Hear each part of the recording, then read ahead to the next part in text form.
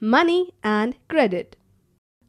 In this topic, we will learn about modern form of money and loan activity.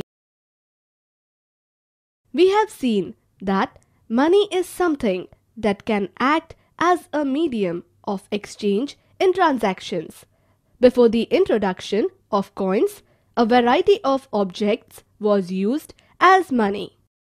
For example, since the very early ages, Indians used grains and cattle as a medium of exchange.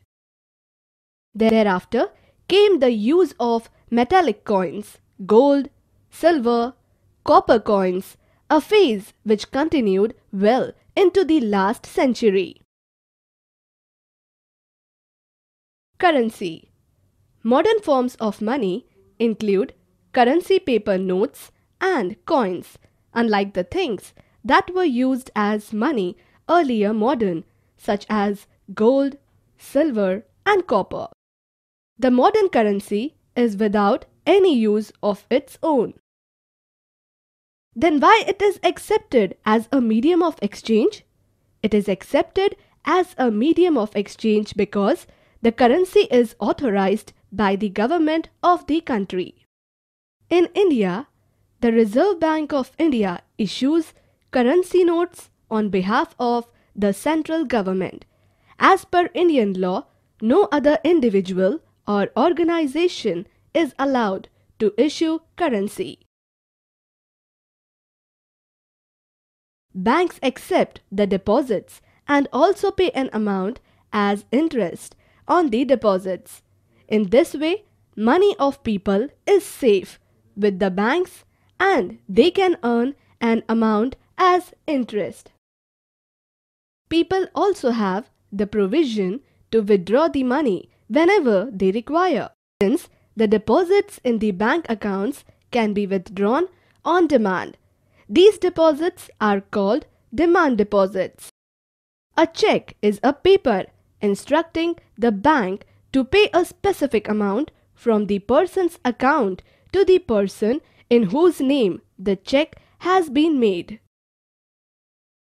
Bank keeps only a small proportion of their deposits as cash with themselves. For example, banks in India these days hold about 15% of their deposits as cash. Banks use the major portion of the deposits to extend loans.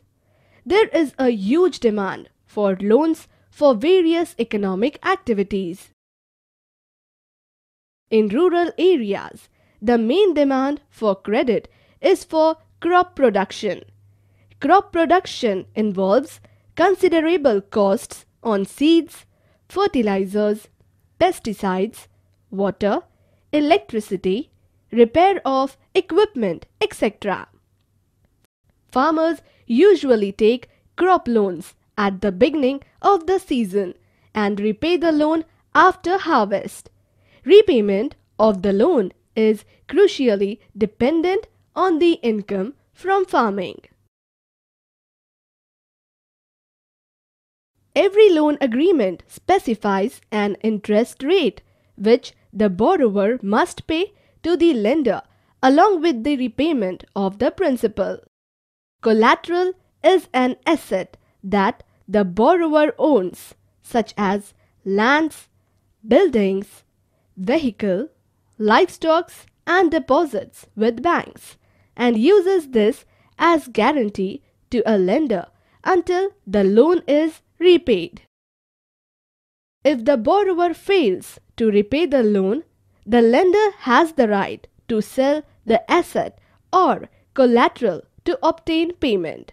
Property such as land titles, deposits with banks, livestock are some common examples of collateral used for borrowing.